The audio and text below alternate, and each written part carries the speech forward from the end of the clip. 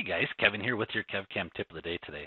So what I want to show you guys today is the timing factor that you guys can change to get your cycle time that shows up in your simulation to match exactly what you were showing on your machine itself.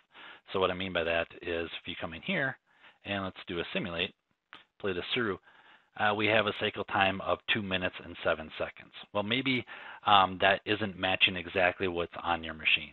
So how do we go about changing that? Well, it's fairly easy. So what you want to do is open up your post files, and then you're going to want to look right for this exact post right up here, the gmailing_Haas, if you're using that post, in your folder right here. So if you open that up and find your post file or your VMID file, go ahead and double click on that and click on the working style tab right here and click on the timing. Now right over here is the timing factor. So what this is saying is it's 1 for 1 right now. So our 1 is our kind of our nominal number. So let's say our cycle time, that we simulated here is 2 minutes, but maybe on the machine it's 4 minutes.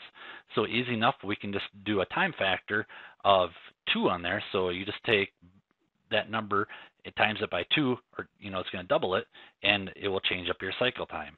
So let's just switch this over real quick. We'll just do 2.0, and we'll save this out real quick. And now what I want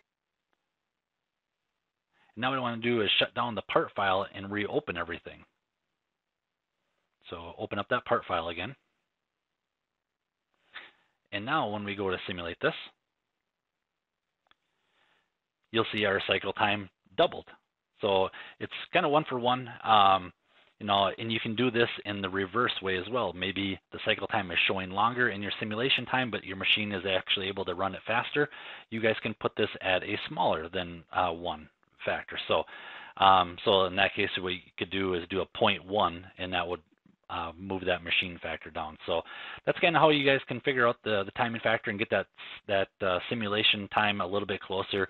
And of course, if you guys have any questions with this as well, definitely give us a call, and we'll be able to get this straightened out for you guys as well. So just wanted to show you guys that for your tip of the day today, and I hope you guys have a great long weekend, and we will talk to you guys next week.